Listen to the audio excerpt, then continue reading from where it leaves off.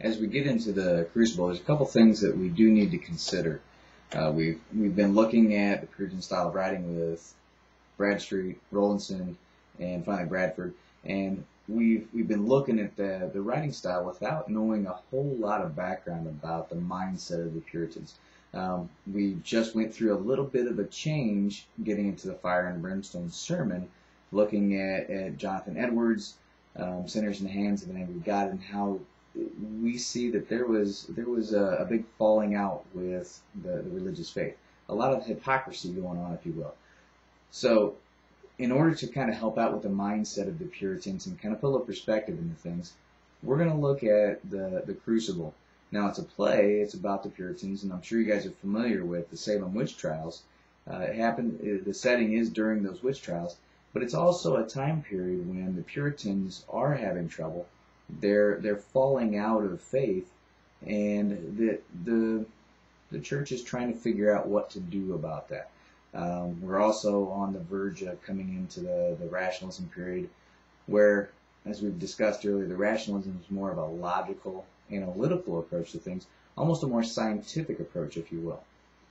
So with that said, we have the superstitious, religious times going on with the Puritans.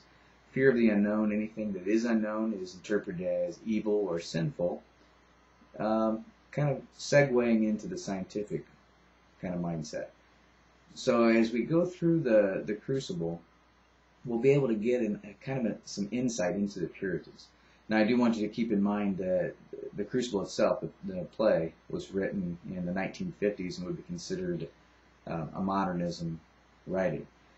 There are some things that we can discuss when we get to modernism that reflect back on the Crucible, and some things that Arthur Miller was trying to do by going back to the Salem witch trials, and some things that he was trying to kind of associate of the 1950s time period. He was trying to link back to what was going on in the Salem witch trials. So it was actually a political statement for Arthur Miller to write that. We are just going to solely focus on the Puritans and get a little insight into who they are.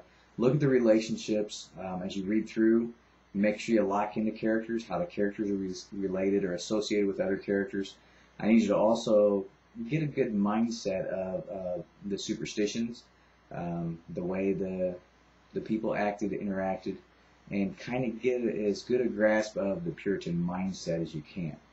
And then, of course, for this evening, you guys are going to go through and you're going to look at Act 1, and then we'll talk about that next class, and we'll kind of connect the dots. We'll talk about the character relationships and associations, and we'll start kind of filling in the gaps, and then making comparisons to the writing styles of Bradford, Bradstreet, and Rowlandson, and how that Puritan characteristic may have affected their writing, or maybe how their writing more so reflected those Puritan ideals.